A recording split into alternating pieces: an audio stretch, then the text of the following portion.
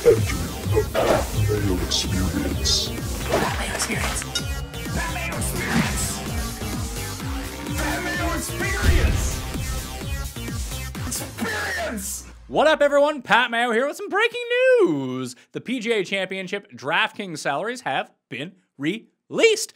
It's early, and maybe we'll see some great value, because I haven't looked at them yet, so I'm going to scroll through everything that's going on to try to find where the initial values we might even try to make our play the good plays lineup this early in a week, more than a week out from the actual tournament starting, and see how that jives with everything that's going to happen over the course of the next week, because I got a ton of content coming at you. Smash the like button, by the way, and in the comment section, give me your early lean for the PGA Championship at Kiowa Island starting next Thursday. We'll have a giant Listeners League link as well. I don't actually have the link for it as of yet, but as soon as I do, I will dump it into the comment section of this video and this podcast. So check back to make sure you're one of the first people to get in said contest, because for the Masters, it filled with about 3 days to go. So you're going to want to reserve your 3 spots early, $15 to play, 3 max entry, no rake, making it better than the Millionaire Maker to invest your money in, because it actually has flat payouts and there's not 500,000 people in it. So you might actually be able to win this particular event. The Pat Mayo Experience Open, the best tournament on DraftKings every single year. So Saturday, I think I will have the DraftKings breakdown show with Ben Raza, the research show on Sunday. Monday, bets with Feinberg. Tuesday, Rick and I will go player by player and do 2 minutes on each player, in case you're wondering about them. Then we'll have more updated ownership and really be able to hammer down on what we're thinking about that. Then the live chat will return on Wednesday. So there's a ton of content coming out for the PGA Championship. And if you could retweet, you could share, do whatever, leave the ratings and reviews, always hit the likes, tell some friends about it who might not even give a shit about golf, but we'll log into things and hit like buttons. That will go a long way to help us continue our giant coverage of every golf major and just golf every single week. So without further ado, because I know I've been babbling on like an idiot, and use fantasynational.com/Mayo to get 20% off over there. You do it on Wednesday or Thursday, you'll get the entire week, you get 20% off, and boom, you'll be able to build your lineups. As you could watch me do the walkthrough on the research show, you'll see how I build mine. You'll be like, that's stupid. I'm going to build it a different way and actually make it work for once. But you can do that when you're a member at fantasynational.com/Mayo. So I'm looking at it right now. Rory is the most expensive player. So he and Justin Thomas are the only two above 11,000. DJ, Rahm, Bryson, Spieth, Colin, no, not even Morikawa. Morikawa is the defending champ, is 9.8. So DJ is listed as out right now. So is Webb Simpson on the DraftKings site, because they withdrew from their previous tournaments. They're both expected to play. It's one thing with Dustin Johnson, with him withdrawing from the Byron Nelson because of this knee injury. It doesn't seem like it's too concerning, despite there being murmurings about him missing the PGA Championship. It's in his home state. He's going to play. Dude was doing backflips off a yacht this weekend. So I think he's probably going to be fine, unless he hurt himself doing the backflips. That would be stupid. Either way, I like Dustin for this event, and we'll see what happens to his odds. This is actually the best thing to happen. Actually, it was the combination of both Rory winning and Dustin pulling out because of injury. So he was at 10-1. He fell to 12-1. He might be able to snag a 16-1 somewhere if people are truly out on Dustin Johnson. I'll talk myself out of him by the time that everything comes along. But everyone is fairly priced at the top. You don't see any real outliers. Bryson at 10-2 is kind of enticing, considering he's rarely that low. In the 9s, you got Morikawa, Xander, Brooks, Hideki, Victor Hovland, Webb, Reed, and Cantlay. Cantlay has missed like 4 cuts in a row, so obviously he's going to win the moment that I jump off and be like, oh, he's great value. I'll continue betting him. Oh, he missed the cut. Great. Thanks, Pat. Thanks for showing up. But, that's... No one seems out of the ordinary there. I guess if Brooks shows up at the Byron Nelson, and then all of a sudden he's fine and he's like top 3, or he wins, or he's top 5, or just looks really good, gains 12 strokes tee to green, loses 5 putting, like no big deal there. He could turn out to be a tremendous value at this venue. Looking back at the leaderboard last time, and again, I'll have way more information on this once I actually do the full amount of research. I just want to react to these in real time right now, is that it's very Euro-centric top of the leaderboard. You had Blake Adams, Keegan Bradley, and Steve Stricker as the only 3 Americans who finished inside the top 10 in 2012, with the last time that this was held at Kiowa Island, the PGA Championship. So that doesn't really tell me much in terms of those 3 players in particular, not necessarily all the similar types of players. Keegan and Stricker couldn't have less in common. They both finished inside the top 10. And then it's like Poulter and obviously Rory won. David Lynn is up there. It's just like, what is going on? So maybe there's something about this. It is on the coast, so maybe there is a coastal element. It's a really long course, which was I was kind of surprised to see someone like Poulter up there and Stricker up there. It's going to play over 7,800 yards. And if the wind does pick up, like, it is going to be extremely difficult. But maybe, I guess, I mean, Rory just played unconscious. He lapped the field in 2012. But maybe it's to do with where it is so long that scrambling is going to be so important, unless you are just immaculately striking the ball so well, or scoring on the par 3s or something like that. I saw Robert Garrigus basically gained more strokes than everyone on the field in terms of the par 5s that year. I was like, why is Robert Garrigus popping up here? And I had to go investigate, and that's what it ended up showing me. So par 5 scoring is going to be key, but if you can scramble, that is going to go a long way. So someone like Spieth is super live at a tournament like this. I wouldn't just say, oh, this is a long course. Obviously, driving distance is going to be the most important thing. I don't know if that's necessarily the case. I do want to run some more numbers, do some more research into everything, but that's not my initial lean looking at how this leaderboard played itself out the last time that we saw it here. It is a Pete Dye course, so it's just going to fuck with people's minds anyway. Any good values going down the list? Cam Smith is $8,900. That's more than Zalatoris. Berger is a really good value here. So if he has a great Byron Nelson, he's going to be off the charts owned here. $8,700. Finau's $86.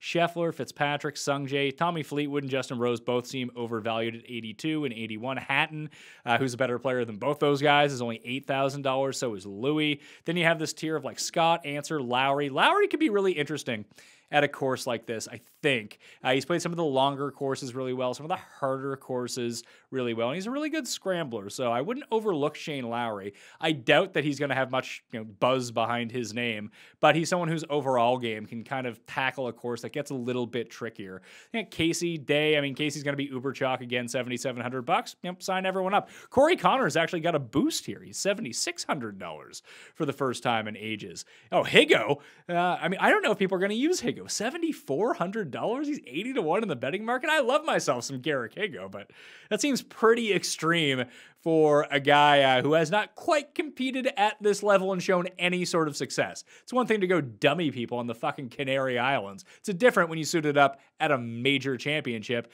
and you're priced more than, let's see here, than Max Homa, or Matthew Wolff, or Charlie Hoffman. I really like Matt Wallace. I bet Matt Wallace, by the way, 110-1 to win the PGA Championship, along with the top 5 each way. It was a half bet, so I want to see if I can get the 8 placings later on during the week. I think that he is I don't know if he's going to be able to hold up. Just looking at his results, tee to green, he's been really good over the course of the past 3 months or so. And I know he can scramble. I've seen him play really well at a long, hard course at a PGA Championship at Bethpage Black the year that Brooks and Dustin both played really well. Matt Wallace was up inside the top 10 that year. So I think that he can most definitely compete here. And he kind of hits the Euro angle that I wanted to see out of it too. Anyone else down here? See, Kim, $7,200. Billy Ho is only $7,200 as well. Not sure what to make of him at this point in time, but Siwoo, I think, is definitely going to be chalky here at $7,200. Maybe it'll depend. If he has a disastrous Byron Nelson, everyone's going to jump off ship, but it shouldn't really matter what he does at Byron Nelson. This is a Pete Dye course. It's Siwoo Kim. Play Siwoo Kim at Pete Dye courses. And even if he doesn't play all that well at Byron Nelson, he comes in with really good form. So I see no reason to go a different way. Kokrak at 71 is a really nice price. Bobby Mack at $7,000 is a really nice price. I think that is the only PGA Championship future that I actually have. I have Robert McIntyre. I think it's 175-1 to win this event from back in January. He is, what is he now, like 125-1? So no big deal there, but he kind of bombs it out there. Another Euro angle type guy. I think if there's ever going to be a breakthrough for him in a major championship early on, he played really well at the Masters, earned his exemption next year by coming inside the top 12. I think he can handle this. Just make some putts, Bobby Mack, and we'll be good to go.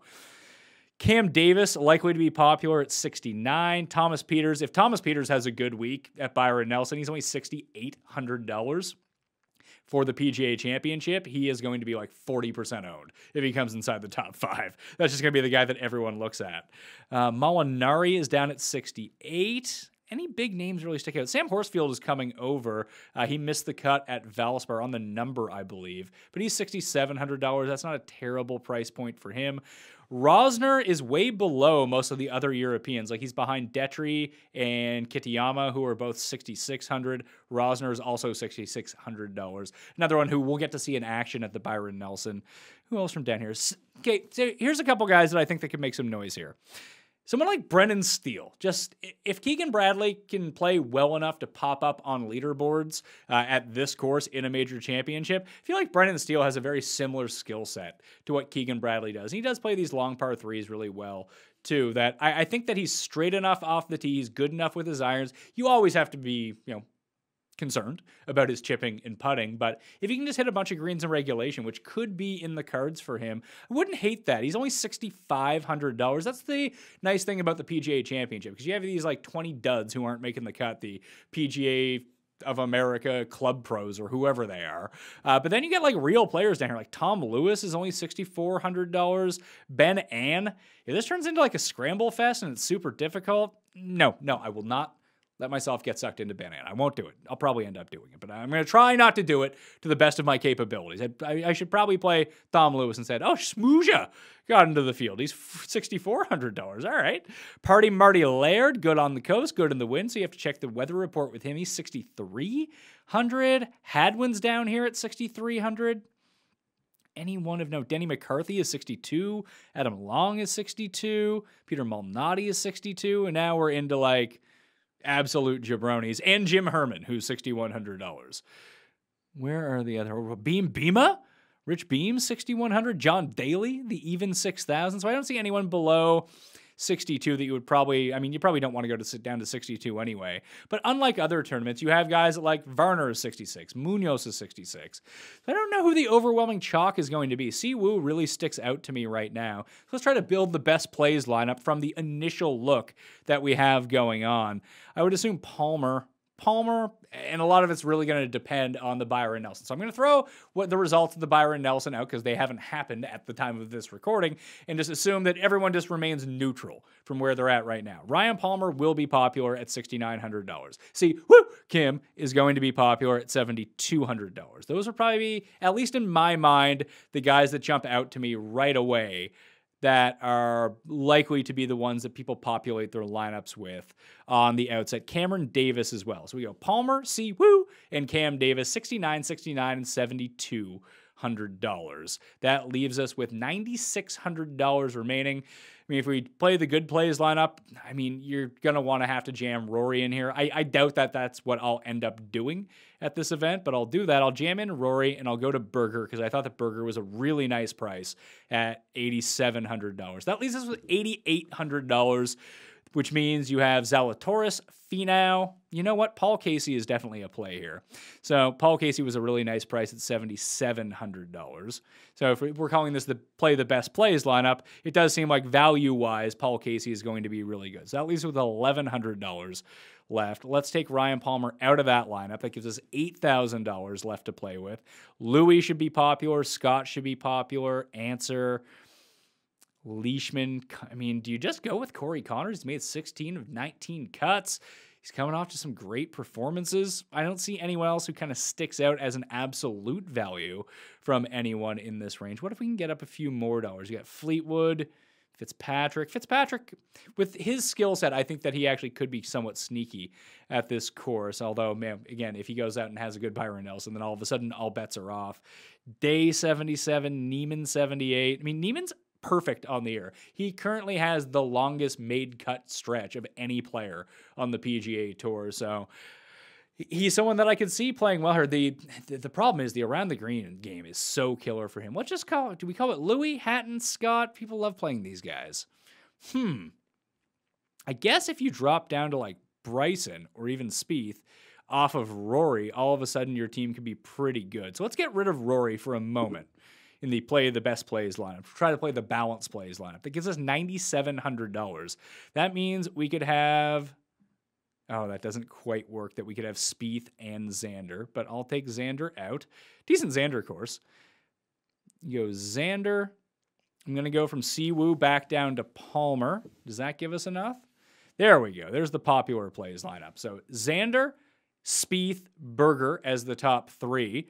Paul Casey at 77, Ryan Palmer, Cameron Davis at $6,900. That is what I am calling the play the best plays lineup, and we'll see how close the best play the best plays lineup matches up when I do it with Ben, and then I do it once again during the live chat on Wednesday, and see how much that fluctuates over a week's time of who I perceive to be the good plays, or at least it's not really who I think are the good plays. It's who I can identify as a good value per DraftKings price, and I would expect to be rather popular when all things come down to it. Anyway, those are my initial reactions to the PGA Championship DraftKings pricing. Remember to sub to the channel, all that jazz. Check out the PGA Championship content, all the new football content that's going out, plus UFC pay-per-view this weekend too. Become a member at fantasynational.com/Mayo right now to get 20% off. You're going to want to do that because there's a major championship and there's millions of dollars up for grabs. I'm going to have some giveaways too, so do all that. Leave a 5-star review on the audio. Thank you. I'm Pat Mayo. I'll see you next time. Pat Mayo Experience! Experience!